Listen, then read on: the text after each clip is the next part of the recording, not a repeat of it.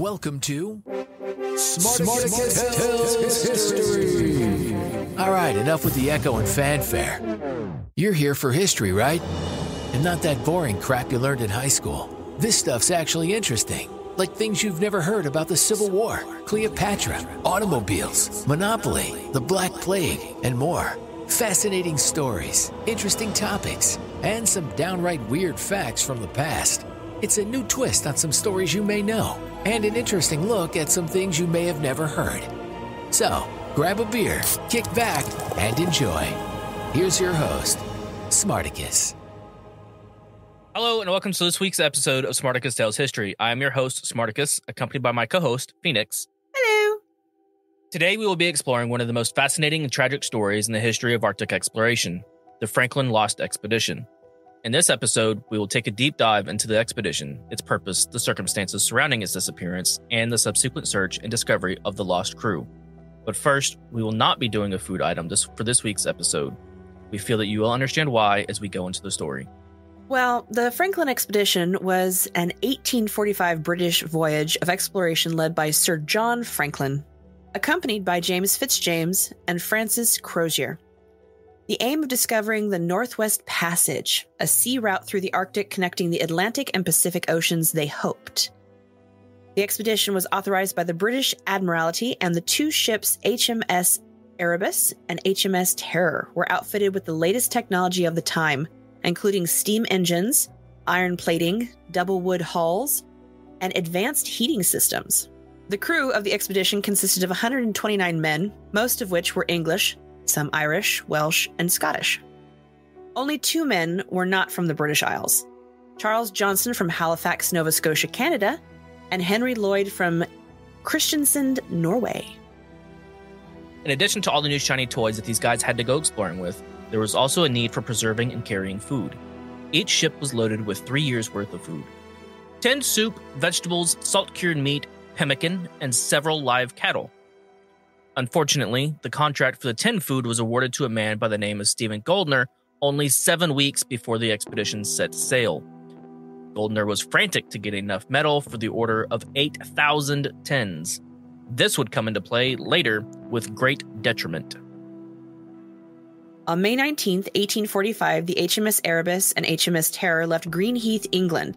They made a stop in Stromness, Scotland, before heading towards Greenland to resupply. They were last seen by a whaling ship on July 26, 1845, in Baffin Bay.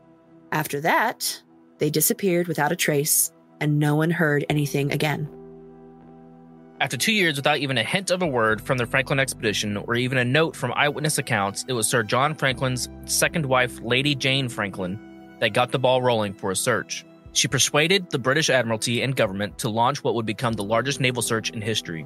There were 2 expeditions launched, one by land and one by sea, in addition to a reward of £20,000 by the Admiralty to any party or parties of any country who shall render assistance to the crews of the Discovery ships under the command of Sir John Franklin. For those that are curious, that reward would now be $2,136,300 as of 2023. Whew. That is a lot of money. That's a lot. Many tried to help, but to no avail. They heard stories from Inuit groups in Canada, but what they heard was considered so heinous that the stories were quickly rejected. We'll get to that in a bit. By 1850, many other ships joined the hunt. One such searching ship was the HMS Resolute. It had a bit of a mishap where it got stuck and was abandoned in packed ice. Sometime later, it was found intact by an American whaling ship and returned to the United Kingdom. Timbers from this ship were manufactured into 3 desks, one of which was a gift from Queen Victoria to President Rutherford B. Hayes. And for those of you that are big National Treasure fans, I'm sure your ears are perking up. You're right, that desk is the famous Resolute desk that most presidents since have chosen to sit behind in the Oval Office. That is very cool. It is. There was only one first-hand account of what progressed in the first year of the expedition. It was found in a 2-part Victory Point note. After 3 men died during the summer on Beechy Island, the 2 ships went down Keel Sound to King William's Island, where the Victory Point note says that the ships became stuck in ice. Unable to be removed, the HMS Erebus and HMS Terror were deemed unsuitable. According to the second part of the Victory Point note, which was penned by Crozier and Fitzjames, the crew wintered off King William Island from 1846 to 47 and 1847 to 48. During June 1848, Sir Franklin died, while 8 other officers and 15 men had died prior. These notes were the late communications from the original expedition. Of course, the disappearance of the Franklin expedition was a mystery for many years, decades even after. Several theories and speculations were put forward to explain what might have happened to the crew. One of the theories piggybacked off of the Victory Point note. They must have tried to survive as long as possible along the scattered islands of the Arctic before perishing.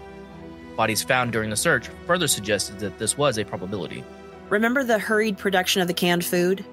Another theory was that the crew had succumbed to lead poisoning caused by the lead solder used to seal their food tins. This theory was supported by the discovery of high levels of lead in the remains of some of the crew members. However, this theory has been disputed as it is difficult to determine whether the lead levels found were a result of the solder or other sources. And remember when Phoenix mentioned the disturbing stories from the Inuits that the search parties discarded? Well, a more recent theory, one finally taken seriously, as of the 2010s, was thanks to what researchers discovered when looking at seemingly discarded bones from various sites. When questioned back in the mid-1800s, the Inuit had spoken of a group of white men who passed through. They spoke of the great suffering these men faced and how they had resorted to cannibalism. The Brits found this outrageously unpalatable and refuted it at the time, while researchers of the 21st century have concluded that it was actually fact. Funny enough, upon finding that the Inuit stories about cannibalism was true, researchers in 2014 decided that maybe they should gather more and investigate further these oral stories. Sure enough, thanks to modern underwater equipment used by scientists and clues from the Inuit living on King William Island and the surrounding islands, they found the HMS Erebus underwater in the Queen Maud Gulf. The HMS Terror was found in Terror Bay later, both of which touch King William Island. How ironic that HMS Terror was found in Terror Bay. Right, I think actually, I didn't bother to look it up, but I think it might be named after the Terror, like the HMS Terror. So it never even made it out of the bay? Mm-mm. They got there and it iced over and they could never get it out. And so instead of just, making it a home and living there, they decided they were going to live off of it. Yeah, it's... in the frickin' ice and tundra. Really? It's a very interesting story, but I'm still sitting here thinking, a woman would have known better. Sometimes... Well, you're probably not wrong.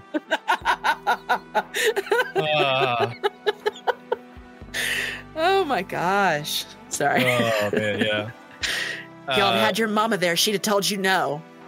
Sometimes there are things that happen in history that just make you think, how are we still here as a species? Right. It's because their mother was going, I told you not to do that. Yeah. Someone's wife said, that's stupid. Put it down. Yeah. Both ships were remarkably intact and preserved, as were many artifacts considering that they had been submerged for almost 170 years. Exhumations during the 1980s pulled most of the weight as to what happened to the crew. Across the board, malnutrition was the biggest issue, as was an issue with the zinc deficiency.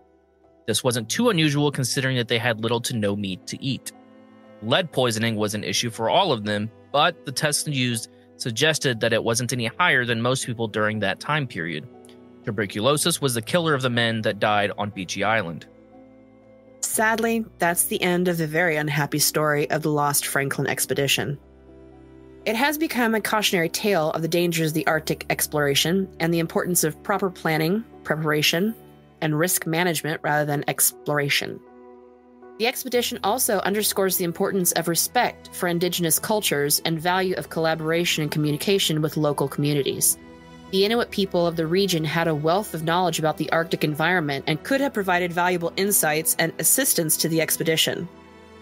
Unfortunately, due to cultural misunderstandings and mistrust, the expedition failed to establish a productive relationship with the Inuit, and this, we feel, contributed greatly to their ultimate demise. The discovery of the wrecks of the Franklin expedition also provided an opportunity for scientific research and historical investigation. The wrecks and the artifacts recovered from them have provided valuable insights into the technology, cultural, general health, and daily life of the crew. They have also shed new light on the geopolitical and economic context of the expedition and the role of the Arctic exploration in the larger context of global exploration and colonization. We hope that you have enjoyed learning about this fascinating aspect of history.